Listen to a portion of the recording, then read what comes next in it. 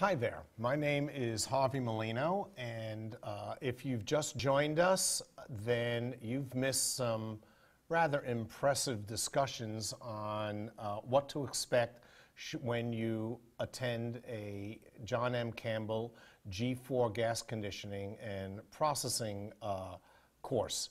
Today we are going to talk about gas dehydration using triethylene glycol, TEG. In this section, when you attend a G4 class, you will be able to summarize the basic TEG process flow diagram that we often see in the industry. You'll be able to evaluate a TEG unit to get a good understanding of how the unit in your facility is operating, as well as being able to evaluate and check a vendor quote that you may be responsible for investigating. You'll list some regeneration alternatives available to obtain lean TEG.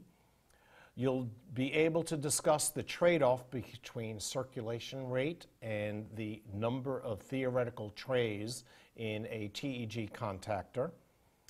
You'll describe the likely places where glycol loss occurs. It's one of the troubling issues that we have in our facility. And you'll be able to state the key operating issues in a TEG facility. The way we discuss TEG dehydration in the John M. Campbell course is to make use of charts and figures and diagrams. There have been literally thousands of TEG units that have been designed, and again, this is not a design course. This is a course that is meant for facility engineers to be able to evaluate the equipment in their facility. It's also a course that's meant for people that may not be directly involved with facilities but want to get a better understanding of how equipment works.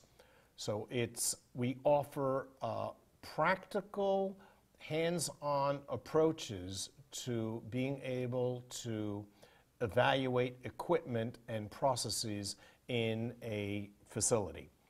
With TEG dehydration, we take a look at 4 key parameters.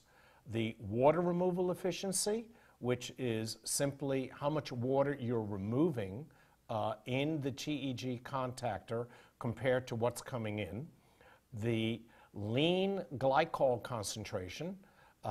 The leaner you make it, the more operating expense it's going to cost you.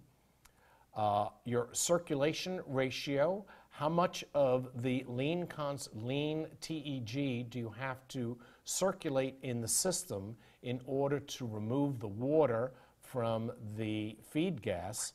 And finally, the number of theoretical stages in your contactor. The more stages you add, the higher the CapEx. One of the things that we investigate is the trade-off between circulation ratio and number of stages. I don't intend to go through the entire evaluation procedure, but instead I'd like to focus strictly on the determination of the lean glycol concentration required to meet a water dew point specification. If you have a system that you're trying to meet a water dew point spec, what we do is we use this chart that's shown on the diagram. This chart plots your equilibrium dew point versus your contactor temperature. It's because TEG loves water so much, it's fairly independent of pressure, so we can use this diagram to give us an idea of what to expect in a TEG system. In order to determine the lean concentration of TEG that you will require to meet a water dew point spec, we look at this equilibrium water dew point versus temperature curve. What we plot on the curve is the equilibrium water dew point versus the contactor temperature. There's only one curve that we use because the TEG loves water so much that it's fairly independent of pressure. So you'll only see one curve in our textbooks. To show how to use this, let's use an illustration where my contactor temperature is 38 degrees C, and I'm looking to meet a water dew point of minus 10 degrees. Well, with that in mind, what you do is you simply go into the curve.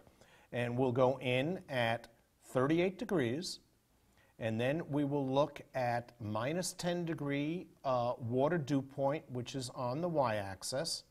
We see where they meet, and we end up requiring, at equilibrium, a 99.0 weight percent lean TEG concentration. The key word is at equilibrium. This is in a perfect world where everything works perfectly and you have enough time at the top of your contactor for your lean TEG to come in perfect equilibrium with your natural gas leaving the TEG. We need to account for the fact that this does not happen in the facility. When you attend a G4 session, we talk about how to make corrections for the fact that we are in a non-ideal world and why you will need to regenerate, in this case, your TEG to a lean concentration higher than 99.0%. The next time we meet, we will talk about dehydration with molecular sieves and other adsorbents. I'll see you at that time. Thank you.